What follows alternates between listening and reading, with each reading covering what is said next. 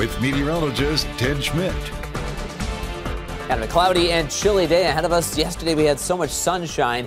That sun helped us reach 50 degrees. Today, without the sun, it's going to be a little bit colder. Some cooler air has settled into the area. Not as windy, though, as it was on Thursday, though. I look for temperatures to reach maybe upper 30s, low 40s. Again, about 10 degrees colder than they were on Thursday. Here's the current scene from our Lewiston Auto Live cameras across much of the area.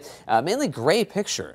Clouds have taken over in the overnight hours. In fact, last evening we had a couple of sprinkles here in Rochester, but we're looking at mainly a dry day with kind of a chilly breeze, but not a particularly powerful gusty wind, at least. Yesterday we had a high of 50 degrees. A lot of sunshine kept us in the 40s and low 50s all afternoon. Then we had temperatures drop into the 30s, and that's where we've been all night long. Gray skies right now on the Future Track satellite radar. Pretty quiet day, very typical November day in many ways. These temperatures on the chilly end of the scale with a lot of clouds around, but you kind of think of November as a month that does feature a fair amount of clouds. But this is probably the grayest of the next several days, and certainly the coldest. Probably the only time this week it will be colder than the seasonal average. That would be the mid-40s, but we're going to stay mainly in the upper 30s later today. But 33 is where we start the day in Rochester, 34 in Dodge Center, 36 in Charles City, on our way to, again, the upper 30s later on. It does feel like 25 right now. Winds 10 miles per hour from the northwest, 33 here in the Med City. 32 for that morning commute, maybe dropping into the degree or so over the next couple of hours, but hovering in those low 30s, a cool breeze and quiet commute. Otherwise, mainly gray with maybe a few breaks of sun, maybe later in the day. Then tomorrow, a stray shower, maybe a sprinkle in the afternoon. That'll be the only chance of any kind of precipitation we have, at least for the next week. Then beyond that, breezy and progressively warmer weather. 40s tomorrow, then 50s on Sunday, and see where we're headed with that warming trend right through all of next week. But gray skies today. On Future Track, we're looking at the computer modeling.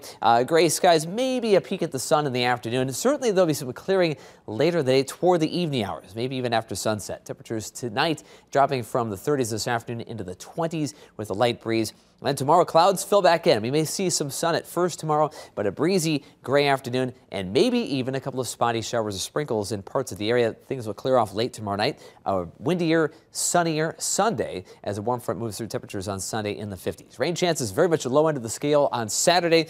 Very sparse sprinkles or light showers from 2 until about 9. Best chance around 6 or 7 tomorrow evening. And temperatures today go upper 30s, dropping to the 20s tonight. And a quick shot of warmth. Even with just limited sun tomorrow, the southeast winds working their magic, and we'll have some gusty, warm days ahead of us. So look at the winds each day on the gusty side at times more than 30 miles per hour. That ridge really building in next week, upper level pattern, allowing some big time warmth in the area. Temperatures this weekend, 40s tomorrow, mid and upper 50s on Sunday with a gusty southwest breeze on Sunday. A temperature tracker.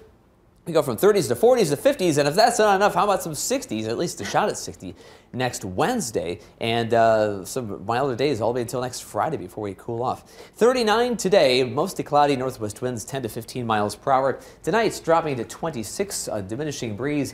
In the 7-day forecast, we have some sprinkles tomorrow, and then a big warm-up for Sunday. All of next week. Hard to imagine these numbers that we're facing. These are looking incredibly warm for November. I almost forget it's November because this will be the warmest week of the month. Third week of the month.